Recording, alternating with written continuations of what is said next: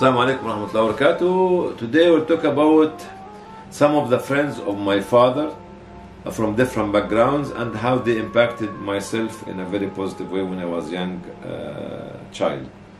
One of them was a mechanic and was actually his workshop was near the citadel of Salah ad-Din, and my father used to take me to sit down and to visit him in the workshop, and Amma Arafa his name was. And whenever I used to go there, he used to receive us with a great hospitality and great welcome to my father, and used to ask him the difficult question, religious question, to understand the religion from my father. But whenever I was there with him, I always found a sheep or a ram. I don't know why, but actually he was actually a very kind and good man, and I learned a lot from the discussion between him and my father. The second one of the pharmacist. At that time, the pharmacist had the ability in his lab to make the medicine for you, actually.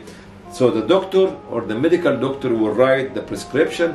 Some of these points or some of this item on the prescription will be a product of a pharmaceutical company, but the other items will be made inside the pharmacy itself. And this pharmacist was extremely very kind individual who showed the real character of a pharmacist, and how he was kind to all his patients at that time.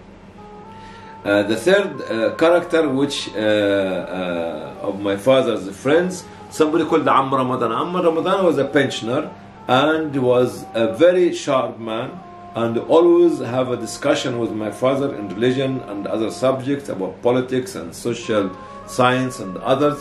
And at that time there was a trend. What is the trend is to call upon the spirit and the soul of the dead people. I don't know what you call it, scenes, S-E-N-C-E. It's in the dictionary called S-E-N-C-E. And this was a trend, big trend at that time.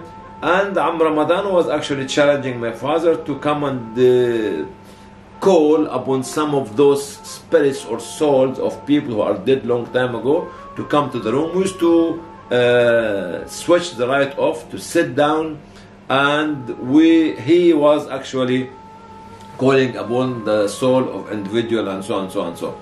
And we used to hear in the room a very strange noise or very strange voice, and he used to put a paper and a pen, and after 5 or 10 minutes of discussion between Ramadan and this strange voice, we switch on the light and we find actually some writing on the piece of paper.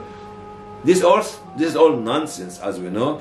But could this be happening as a trend by the security in Egypt at that time to try to distract the people from the corruption in the state or not? We don't know. The second and not least, the last but not least, is Al-Azra. Al-Azra, which is the Virgin Mary.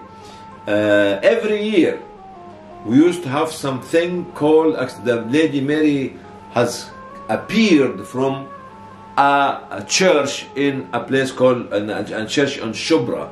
And this will lead thousands and thousands and thousands of our Christian brothers to stay day and night to see the Al-Azra, or actually the Virgin Mary, coming out of the church with the smoke coming from the churches as well.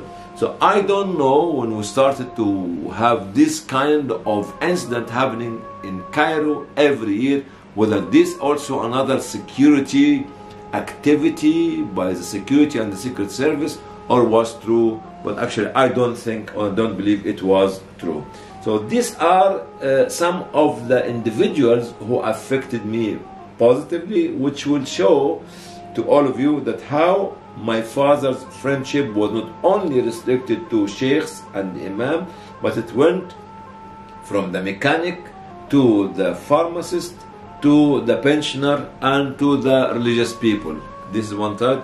As well as how my father and his friends were actually, even the selection of my father's friends were extremely, all of them were extremely credible individual and actually of value, of moral value. Alhamdulillah. Thank you very much for watching the video, and I hope that you can share this video, activate the notification bell.